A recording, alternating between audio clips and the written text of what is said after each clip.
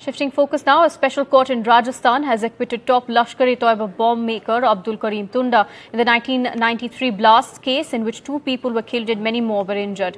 The blast had taken place on 4 trains on the first anniversary of the 1992 Babri Masjid demolition.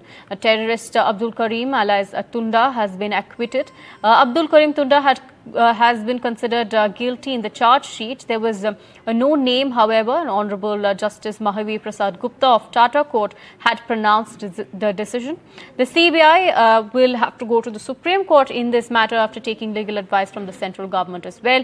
Tunda, remember, was a bomb maker of terror outfit LET and was accused of masterminding over 40 bombings in India, supported by Pakistani handlers, is what we're learning.